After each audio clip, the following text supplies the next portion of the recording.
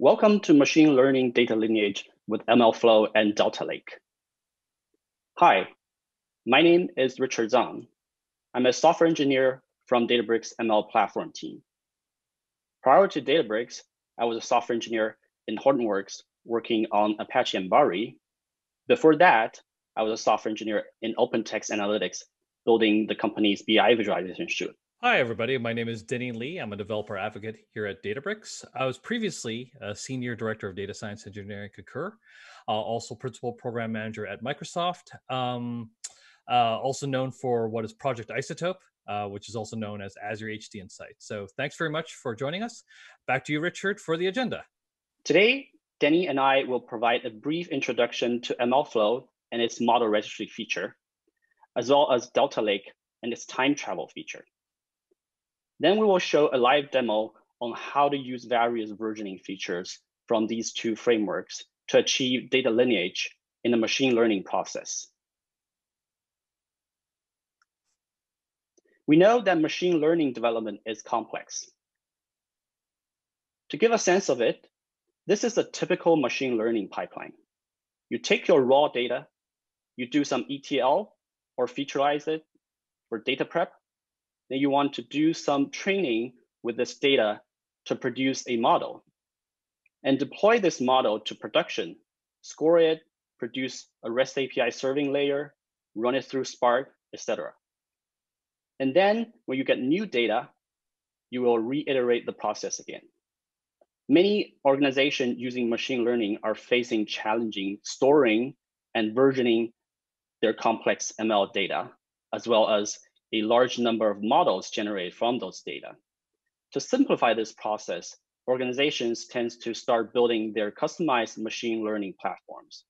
However, even such platforms are limited to only a few supported algorithms, and they tend to be strongly coupled with the company's internal infrastructure. MLflow is an open source project designated to standardize and unify this machine learning process. As you can see, that MLflow has four major components: ML project, packaging, formatting your reproduced runs, and make it available in any compute platform. MLflow models, it allows you to generate model format and standardize deployment options. MLflow tracking allows you to record and query experiments and log metrics and parameters. And finally, model registry allows you to have a centralized repo to collaborate in the model lifecycle management. Most machine learning library lets you save the model file, but there isn't any good software to share and collaborate on these files, especially with a team. If you're working alone, you can probably check the file into a Git repository. You may need to name the file somehow to keep track of your model versions, and hopefully it's still manageable because you need to actually remember what you did to come up with these versions of files. If you're working in a large organization with hundreds and thousands of models, and each of them has different versioning for many different reasons, this management becomes the major challenge. You may ask that, where can I find the best version of this model? How was it trained? How to add documentation for it? And also, how can I collaborate with my colleagues to view the model? Inspired by collaboration software development tools like GitHub, we launched MLflow Model Registry, which is a repository and a collaborative environment where you can share and work on your model. You can register named models and create new model versions for your registered models. You can comment and tag your registered models and model versions, so people can collaborate with you to quickly find the latest version of the model and relevant information about that model. It also has a built-in concept of lifecycle stages. Like each model, you can have versions that are staging, production, or archived. And it provides a series of API for you to easily interface with the model registry. And you can do it automatically and test it with your CI/CD pipeline. So the new workflow is that as a developer, you log your model into the model registry and work with any type of model alone, as you can package it there. Then your collaborator can go to the model, manually view it, or use the automated tool to test it with the MLflow model registry API. Then the downstream user can safely pull the latest model after it's been reviewed and check if it works. Then you can also use automated jobs or serving services of your choice with your latest model to do some inference. And we can see that the data lineage through the MLflow model lifecycle is as follows. It starts from training data set you ETL'd from the raw data. You may have different versions of the training data. And relevant parameters and metrics, as well as the model file, can be logged in the tracking API. Then the MLflow tracking component. Then in the MLflow tracking component's run details page, you can register a new model or create a new version of an existing model. Finally, you can manage different versions of the model and their lifecycle stage in the MLflow model registry component. That is part for me. Let's welcome Danny to talk more about Delta Lake. Hey, thanks very much, Richard. So we have many sessions throughout Summit that talk about Delta Lake. So let's just focus on some of the key components here. What you really need for proper model data lineage is reliable data. And that's what a data engineer's dream is, that they're able to process data continuously and incrementally as new data arrives in a very cost-efficient way without actually needing to choose between batch or streaming. So underneath the covers, we're talking about Delta. What's Delta on disk? See, it's a transaction log that actually has your table. You see the delta log and the actual JSON files that you see there, plus the Parquet files themselves. As you'll note, there's the table versions and also optional partition directories that you're working with. The data files are actually your original Parquet files that you're used to working with, but packaged together is now your Delta table that ensures ACID transactions. So that way, not only do you have reliable data, but you also have a transaction log that now we can go back and look at what the old data looked like when you're watching your ML models as well. And so the key aspect of implementing atomicity is that you want to be able to make changes to your table as they're stored as ordered atomic units called commits. All right, you have your first file, the 000 JSON here. Then you have a second file, the 01 JSON. If I'm adding one or two Parquet files, that's recorded in the first JSON or the 0th JSON.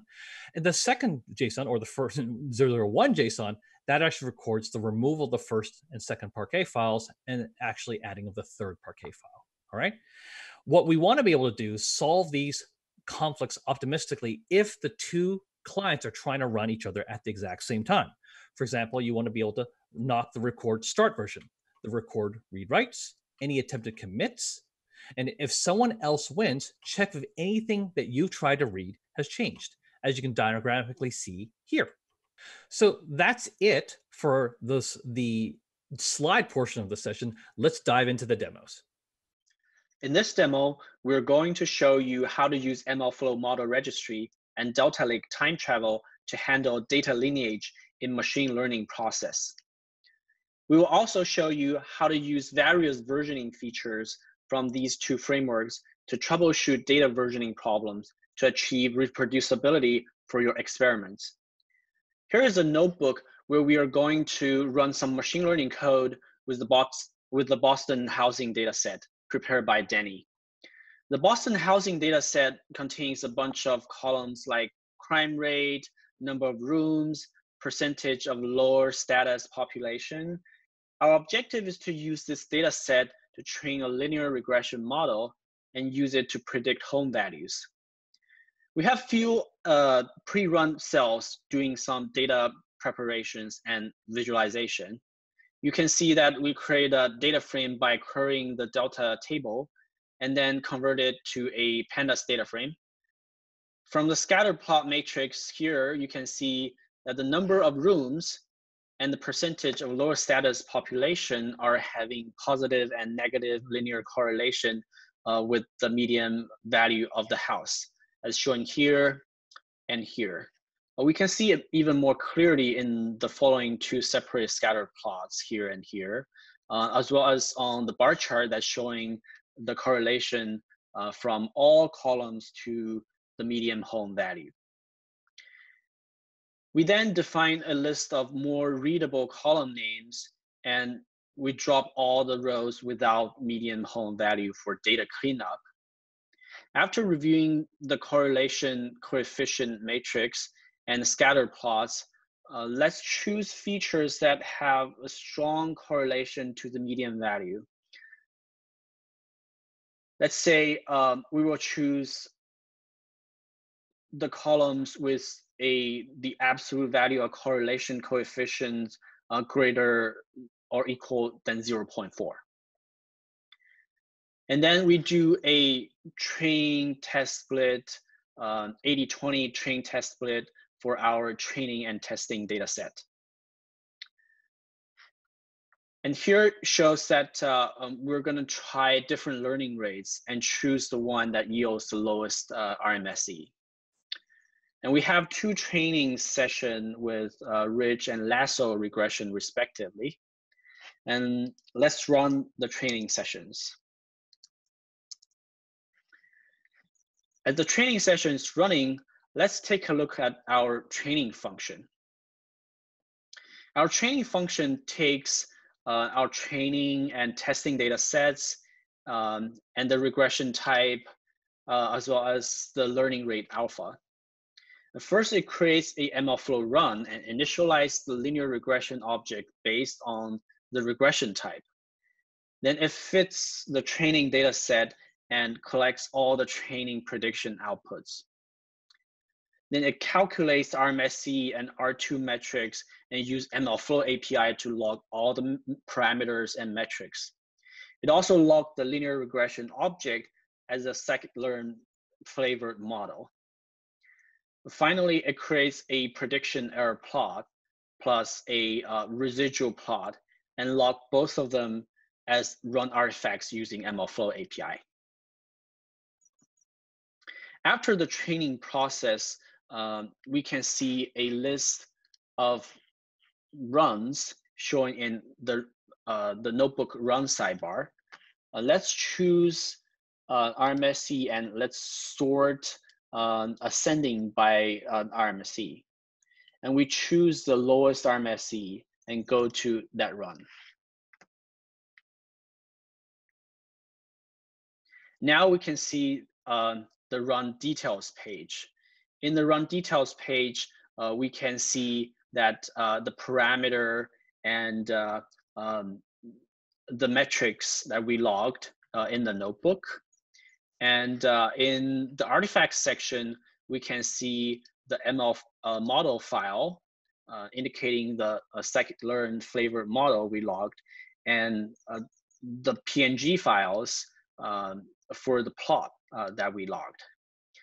Since this is the best run we have, let's register a model using this run. To register a model, we first select the model folder in the run artifact section. And let's click register model and choose to create a new model. And let's use Boston Housing Demo as the new model's name. And let's click register.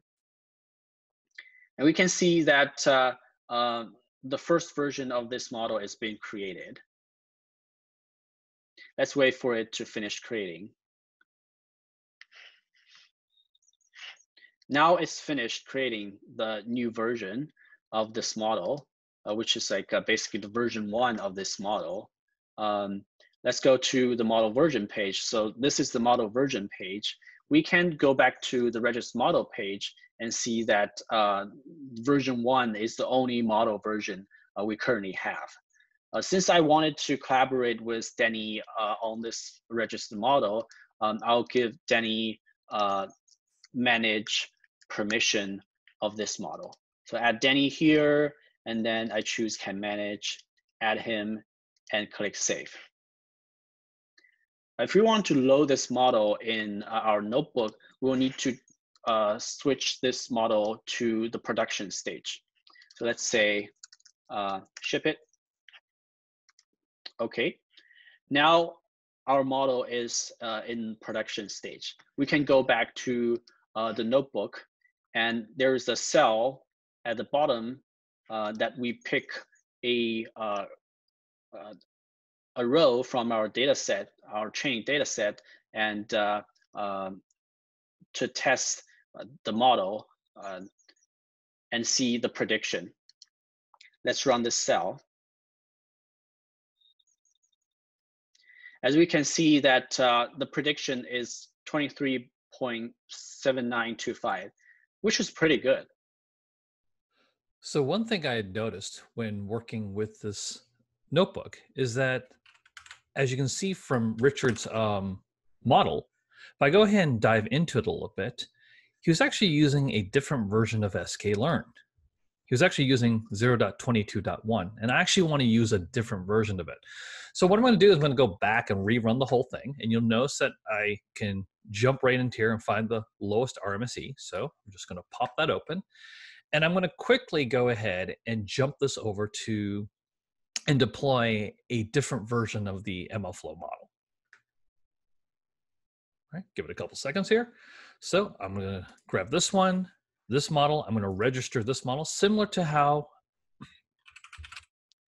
Richard had done it before. I'm going to register it, and then now I'm on V2. It'll take a couple seconds for it to go through just to make sure. I'll just take a look at it real quick. Transition that to production, so which will automatically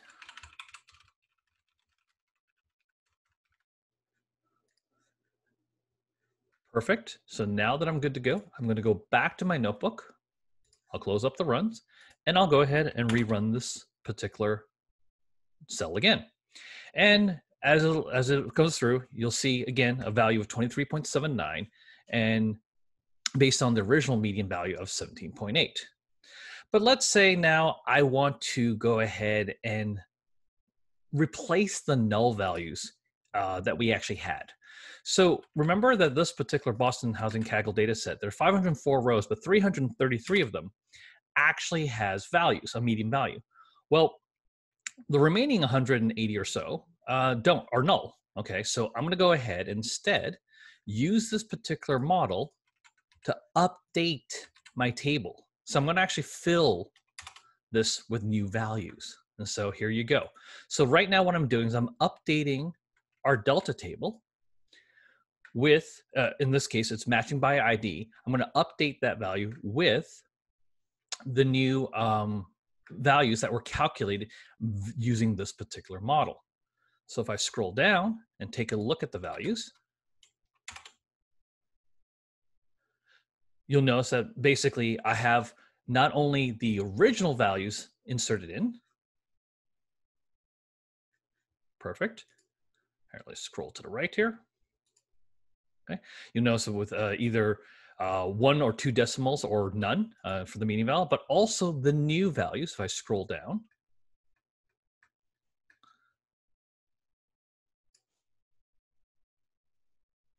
there we go. These are the new values that were predicted by our model, and we've inserted the back in. Now, fortunately, for somebody like myself, this is probably a bad idea.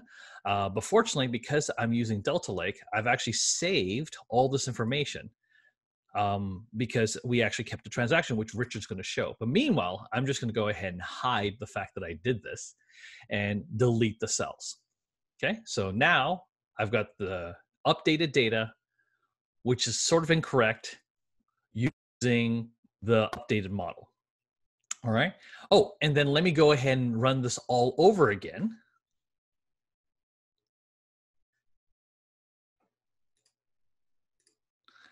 And I'm going to register the new model based on the updated data, which probably isn't the best idea. But again, I've got a new RMSE value. So let's just let it run through.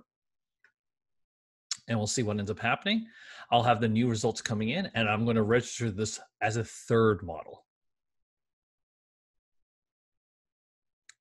All right, perfect.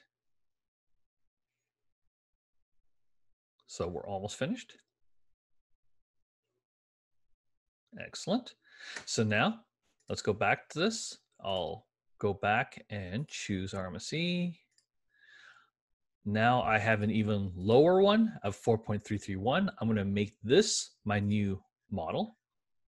So I'll go back here.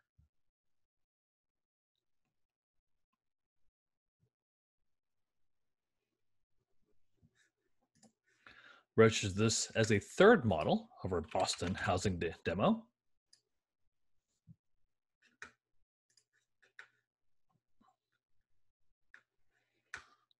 Transition this to production as well.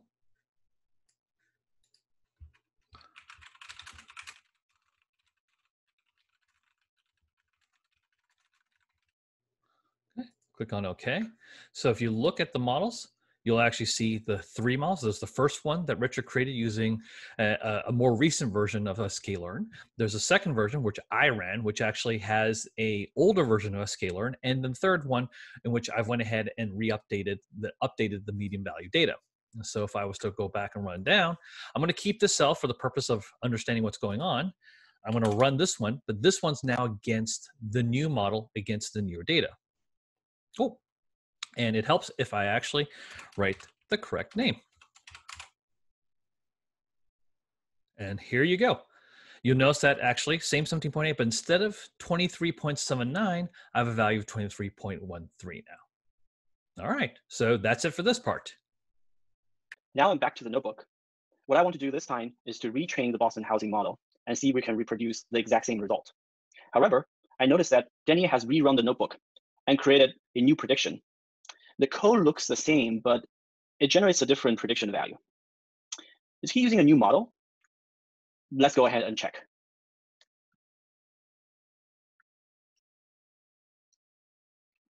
Let's go to the model page and search for Boston. Here we can see that there's already 3 versions in the Boston housing demo model. And the version 3 is now in production. No wonder the prediction is different.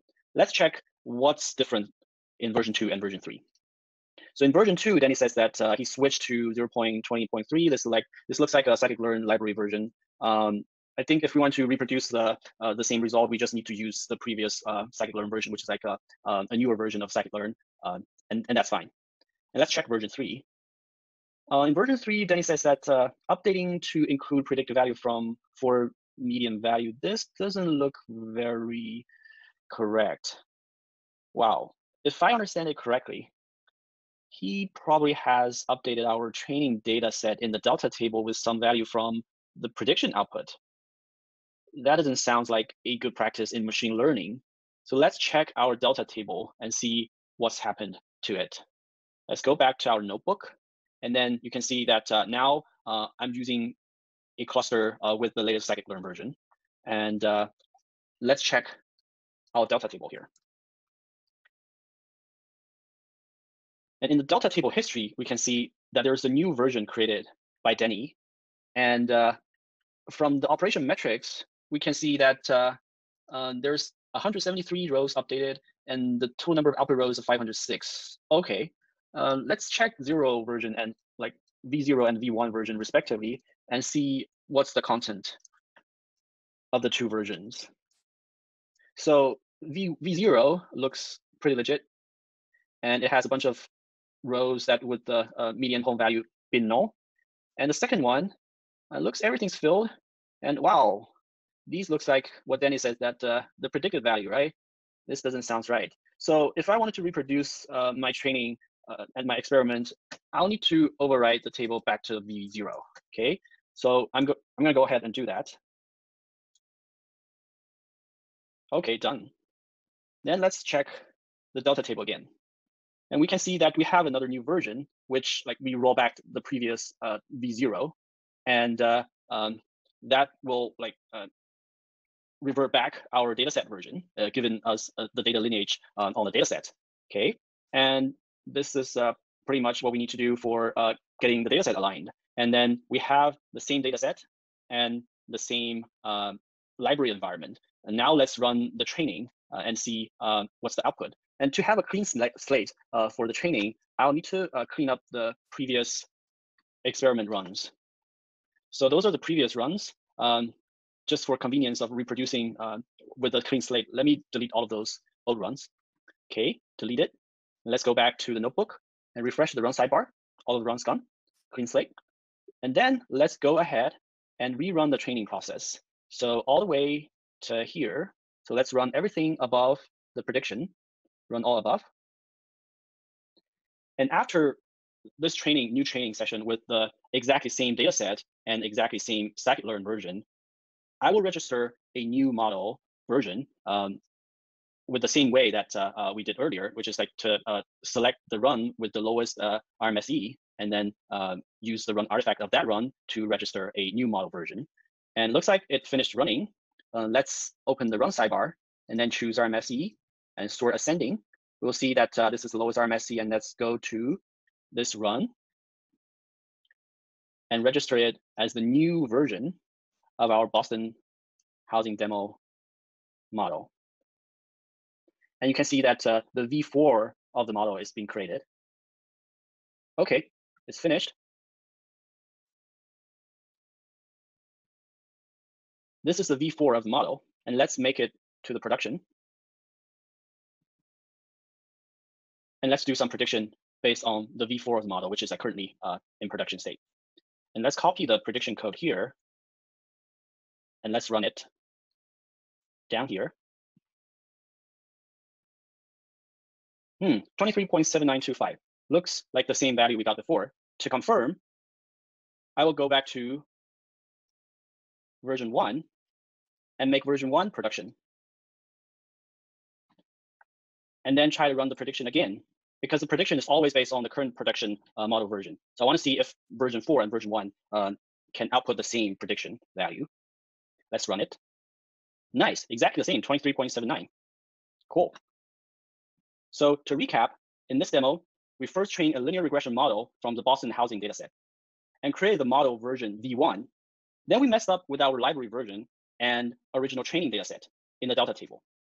And after we found the problem, we used Delta Lake's time travel feature to switch back to the original version, our training dataset, and rerun the training process with a consistent scikit-learn library version.